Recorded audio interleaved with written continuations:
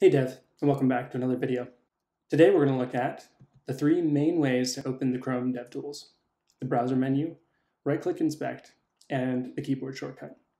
For these examples, I'll be using Chrome version 85. Let's jump in.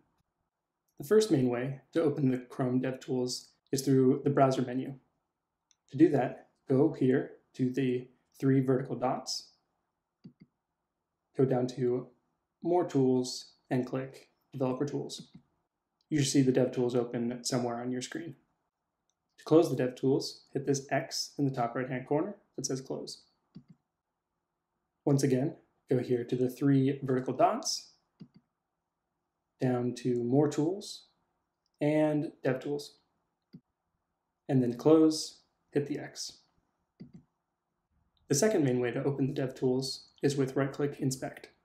Anywhere on the page, right-click, and then choose Inspect in the menu.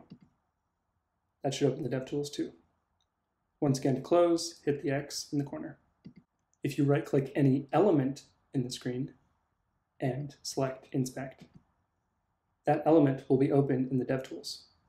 So I can see that that star is a div. Once again, to close, hit the X. The third main way to open the DevTools is with the keyboard shortcut. On most platforms, that'll be Control-Shift-I. On a Mac, it's Command-Option-I, so that's what I'm going to use, Command-Option-I, and the DevTools open.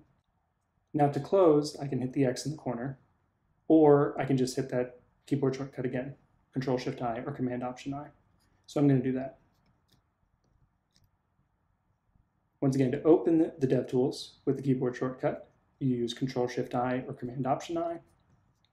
And to close the DevTools, just repeat that shortcut, Control-Shift-I or Command-Option-I. Of those three options, you should get comfortable with the latter two: right-clicking and inspecting, and the keyboard shortcut, Control-Shift-I, Command-Option-I. Once again, right-click to inspect, and then the keyboard shortcut, Control-Shift-I, Command-Option-I to close, open, and close again. In this video, we looked at the three main ways to open the Chrome DevTools: the browser menu, right-click inspect, and the keyboard shortcut. That's all for now. I'll see you in the next video.